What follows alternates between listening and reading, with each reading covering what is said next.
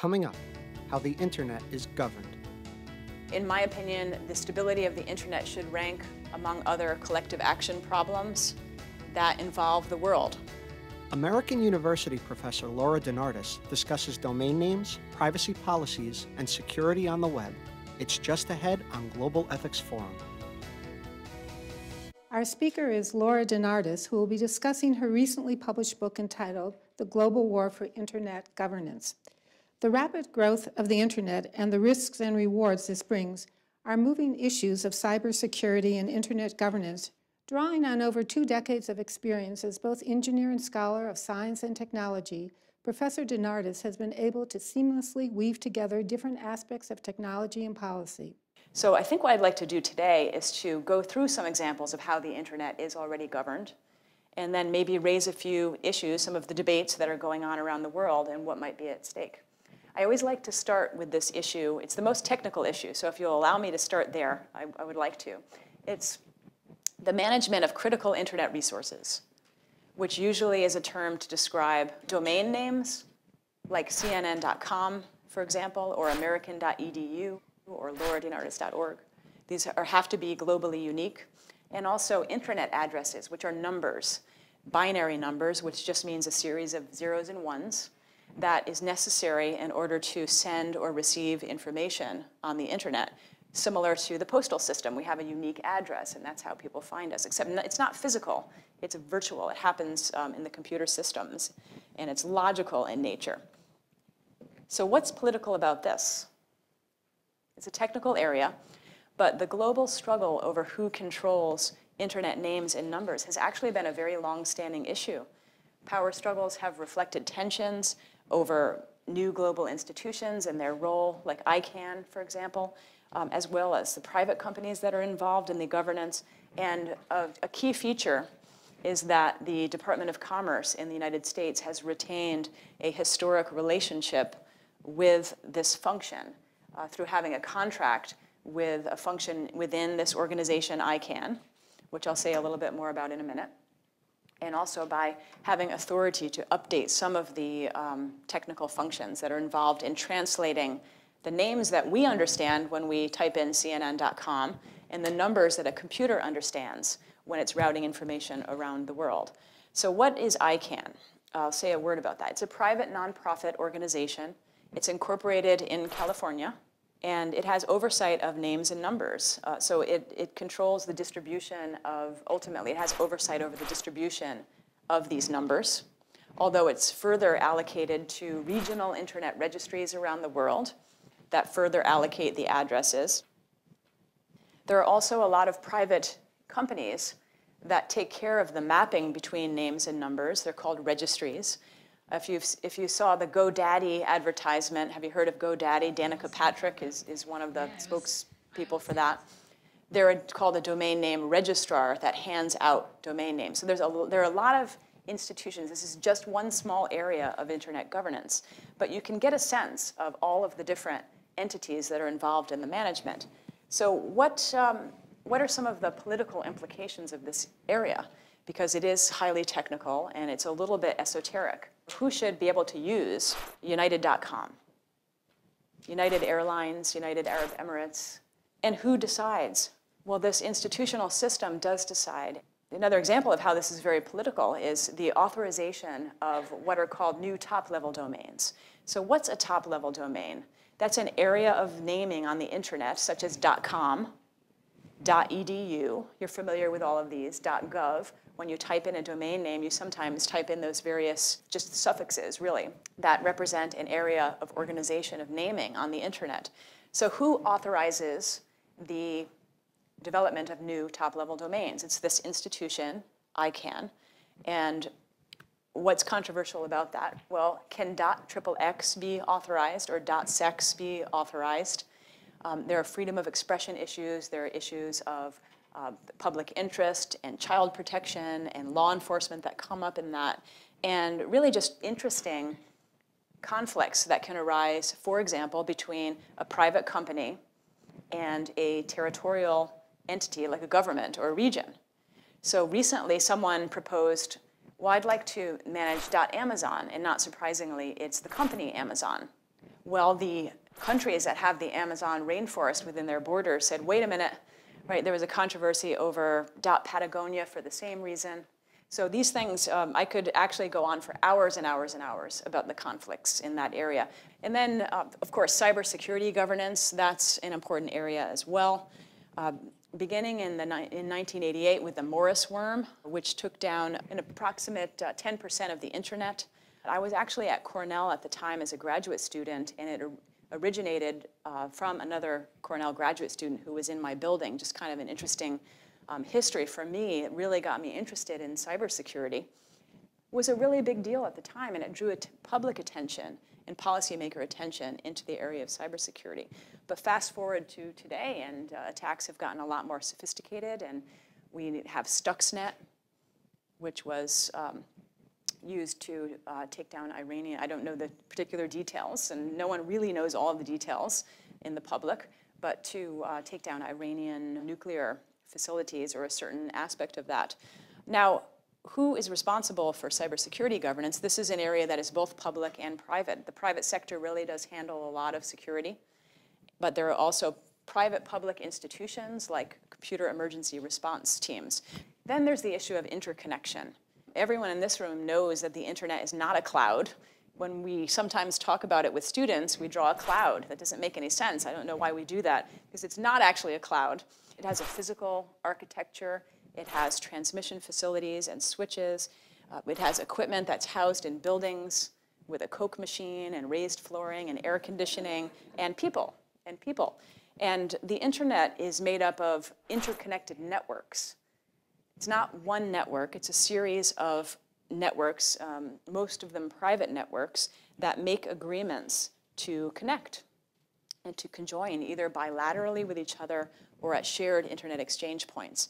So this is a very important area of internet oversight because it involves a lot of coordination, and it typically exists outside of government view and inspection. It's mostly a private area, but it determines the physical infrastructure and the virtual infrastructure of the internet. So I enjoy that area as well. Now here's one that you'll know about. The policy role of, I'll just use the term that I normally use, of private information intermediaries. That's just a fancy way of saying Facebook, like social media companies, search engines, Angie's List and Yelp and Rate My Professor, which is one I like to go to. These are rating systems. They're search engines. They're social media, information aggregation sites like YouTube and like Flickr. These are not providing content, but they facilitate the sharing of content. And most of them provide free services and make money through systems of online advertising. But all of them establish public policy. You can think about many examples of this. One that I write about in the book is constantly changing privacy policies of social media. And I have my students read all of the privacy policies every semester, because often we just check and say, I agree. But it is really interesting when you read those. They make decisions about hate speech and what should be removed, about cyberbullying. They are on the front lines of intellectual property rights enforcement, like copyright and trademark issues. So all of them do establish policy. They're enacting governance. There are many taxonomies for understanding the functions of internet governance. This is just the one that I like to use, the issues that I mentioned, and then one other. It is the issue of the relationship between internet infrastructure and intellectual property rights enforcement. Traditional online enforcement by protecting copyright by going after a person or by going after the content itself sometimes does not work in the digital environment. So there has been a movement to have internet service providers have something called 3 strikes approaches that can cut off access. There has been a notice and takedown procedure on YouTube. It's a very complicated area, but think about a time when you've been to YouTube and you've seen this video has been taken down because of a copyright violation. Google has some obligation to take it down under this notice and takedown, and in exchange for that, they have immunity from liability for copyright infringement that occurs on their site. So this is a very, very interesting area. My book addresses what is at stake in all of these areas. I find it incredibly fascinating, and I can't get into all the issues, but what I wanted to do is provide some common themes among all of those. The first theme among all of these examples is that arrangements of technical architecture are also arrangements of power in modern society. I've mentioned that the complex institutional and technical scaffolding is somewhat behind the scenes, but nevertheless, they embed political and cultural concerns. The second theme is that internet governance infrastructure, the technologies, the architecture, the infrastructure, is increasingly becoming a proxy for broader political struggles and for control of content. Nation states around the world, and this is a global issue, internet governance is a global issue, they've lost control over content. Repressive governments want to suppress the media. They want to censor information. They have to turn now to technical infrastructure to do that. Media companies have lost control of the monetization of their own content to a certain extent because of piracy, so they're turning to infrastructure to do that. And then another theme is this issue of the privatization of internet governance, the privatization of governance. So we have technologies that transcend borders. We have private companies that manage a lot of aspects of these technologies. But that's not all. It's not only private. Governments perform antitrust. Governments, you want the government to come to your aid if you've been the victim of identity theft. They respond to internet security threats. They enforce child protection measures. They enact privacy laws. But most of the functions of internet governance that I mentioned, on the front lines at least, that is the purview of private industry. So private companies manage the mapping of names into numbers. They make up the majority of the internet's backbone. They set standards for the internet. And they're carrying out these core functions, not only in these functions, but also as actors that are forced to respond to political events on a global stage. There's delegated censorship, where a country asks a private company to take down information. They ask search engines to remove links. They approach social media platforms to delete defamatory material. And as we know, they approach internet service providers and social media companies to turn over information about individuals for national security or law enforcement or other political reasons. So what do we have here? We have delegated surveillance, delegated censorship, delegated copyright enforcement, delegated law enforcement in general. It has shifted governance, for better or worse, to the private sector, which creates challenging issues for the private sector that's forced to deal not with one government, but with 100 governments, making requests in different legal structures, in different political contexts, and with different norms. So that's a challenging role to play, but the bottom line is that much of internet governance does either originate in the private sector or is delegated to these private entities from governments. What I would like to do is to highlight a few of what I see as some specific challenges to internet governance in some of the debates that are going on now around the world. One has to do with the possibility of internet fragmentation. We think of the internet as being one network, although you could easily argue that we don't have a universal internet now, because if you're looking at the internet and English is not your first language, it looks completely different to you than if English is your first language. There are digital divide issues. There are systems of filtering and censorship. So you could argue that we don't have a universal internet, but at the technical level, we have the building blocks of a universal internet, and we have a great degree of technical universality. Well, I'm concerned about internet fragmentation, and this can be a very technical issue, but the easiest way to understand it is through a lens of something political, like the Snowden NSA disclosures. There have been a lot of reactions to this, such as, what were some of the initial reactions? Wanting to route around the United States, wanting to bypass internet exchange points that are in the United States, walling off internet services to try to stay within a country, either in cloud computing services or applications. There was an initial call in Brazil, as I understand it, to store Brazilian customer data within the Brazil borders. Some German telecommunication companies initially suggested walling off the internet in a way that could stop the NSA surveillance. So you see these kinds of proposals, including cloud computing proposals, and it raises the question of whether we'll have a universal internet or whether we'll move to a more fragmented environment. And I raise this as a very real issue because it's not, as I mentioned before, it was a very difficult move to go from lack of interoperability to having interoperability. So I'm very concerned when I hear about proposals that would fragment the internet.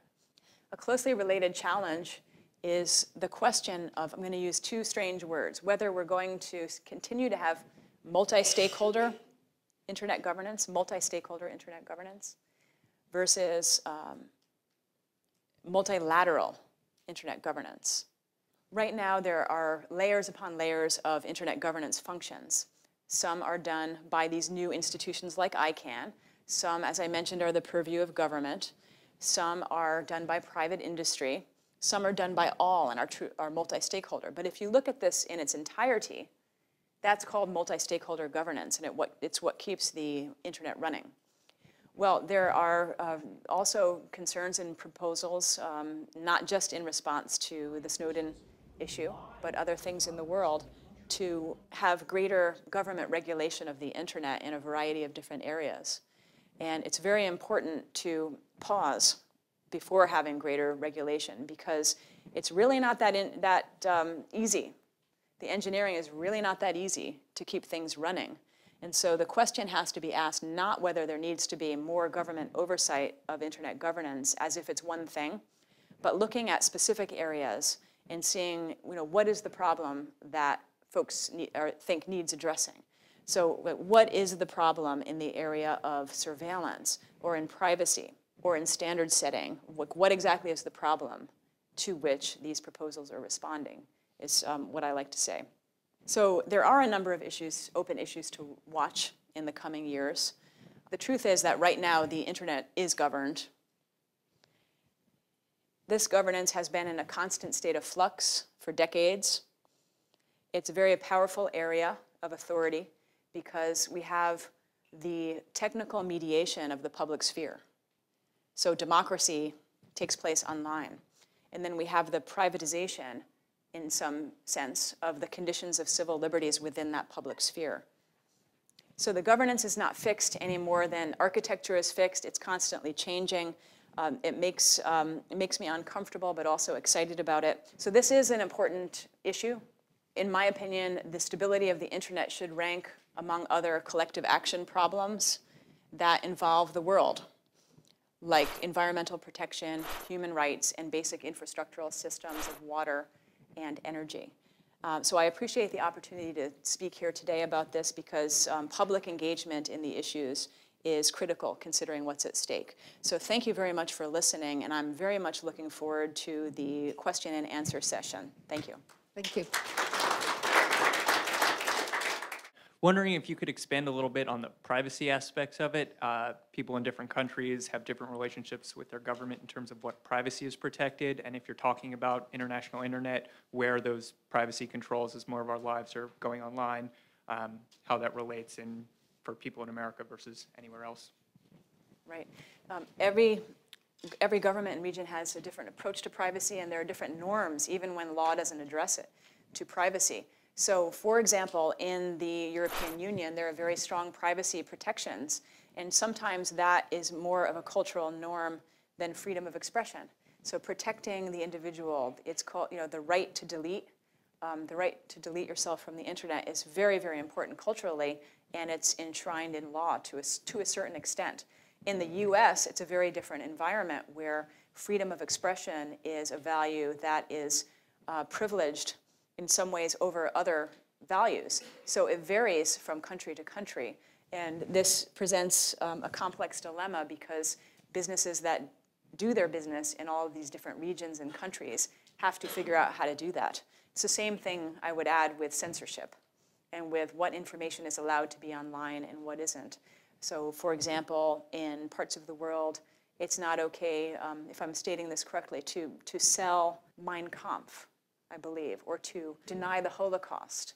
In other countries, hate speech is opposed by the full force of the law. In other countries, including in the United States, we have the right to say some real, we're being videotaped right now, so I won't say some of the things that are privileged that would be illegal in other countries. But it's very malleable, so you have all of these different laws. And then you also have norms having nothing to do with the law, where different platforms have different norms about how to manage content and the privacy of individuals. Are we allowed to have anonymity in a platform? That's platform specific. Do we need a real name identification? Do we have options to turn off the gathering of data about us, like our location based on the iPhone, our phone number? If you read, I would encourage everyone to go back and read the privacy policy of the social media application you use the most, whether Twitter or Facebook, WhatsApp, or any of these, and see the types of information that is gathered about us. So a lot of that happens in the platform, as well as having the regional and national differences. My name is Eduardo Ulibarri, I'm ambassador of Costa Rica to the UN. My question is whether you foresee some sort of ideal way of governing internet, especially into the future, so that it could be technically feasible, that it could be sustainable, and that could be open, as it has been so far, to the changes that might occur in the future. My personal opinion is that the way that the universal internet should be governed is through multi-stakeholder governance. If you think about internet governance the way I do, and there are many other ways to think about it, I include the design of technology, the administration of critical internet resources, all kinds of public policy issues ranging from the protection of children to privacy to defamation, a whole host of issues.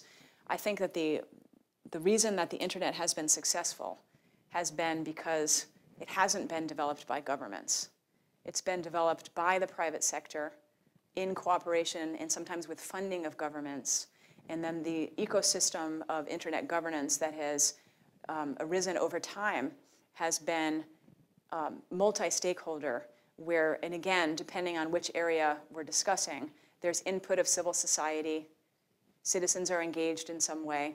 You can raise the question of how can citizens be meaningfully engaged, but I think we saw with the SOPA, the Stop Online Piracy Act example, that citizens can make a difference, and then having private sector lead in certain areas. So I think that keeping a balance of powers is the best way to preserve the stability of the internet. So that's, again though, it depends on what area of internet governance we're talking about. And you know, the big question for the world is, what does multi-stakeholder governance look like in each of these areas? It's a very big question. And then how do you provide legitimacy in the different areas and get input and have adequate transparency where necessary? So really, that's the crux of the difficult question in internet governance, is what's the balance of powers in any one particular area? I have to ask you the question that your students must ask you after you've made them read all those privacy policies. What do we do with this information that we've just obtained? We learn that they are sweeping up all this stuff, and we're supposedly agreeing to let them sweep it all up. What can we do? Can we not click and refuse to accept it and then plan to negotiate with them on a better privacy policy? I think individuals don't have very much power at all to push back against privacy, because what we used to hear is, well, just don't use that. But now, in order to participate in social life and economic life and political life, we need to use platforms. Many of them have the same types of privacy issues. What's the limit? What's the limit of the data that can be collected? I think we're almost at the point where we don't have the option of reasonable anonymity online, but we're not there yet. In parts of the world, there are real name identification requirements to use a cyber cafe. Countries are talking about having a real name identification, like use your ID to get online. Right? We can stop those types of things and provide for the possibility of anonymity. But I feel like the best that we can do is to have traceable anonymity, where data is gathered about us, and law enforcement can request it with a judicial order, with some kind of due process, and having a system where there are constraints and checks and balances. I think that's the best that we can do at this point. Why is all that data gathered about us, by the way? The reason all that data is gathered about us is because of the Faustian bargain that we've made. We use everything for free. I use free email, I use free search, I use free social media, I use free information aggregation devices. But it's not that money is not changing hands. There's an enormous amount of money changing hands. It's online advertising. So because of that system of online advertising that is the business model that provides all this great access to knowledge, that's why the information is gathered. That's why governments can come in and request that information. I think part of the solution is in some of these efforts that are being undertaken in the private sector in cooperation with civil society to say, well, what does corporate social responsibility mean? And what kind of user choice can there be? Very complicated area. I think that I should have some right to turn off some of the tracking. That's my personal opinion, and I know a lot of people agree with me. But on the other hand, I do realize that the business models depend upon a certain amount of data gathering. I have to thank you for really introducing us to this very complicated topic. Thank you very much. Please continue the conversation. Thank you.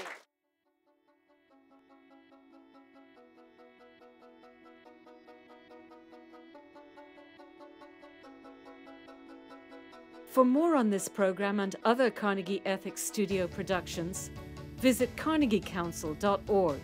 There you can find video highlights, transcripts, audio recordings, and other multimedia resources on global ethics.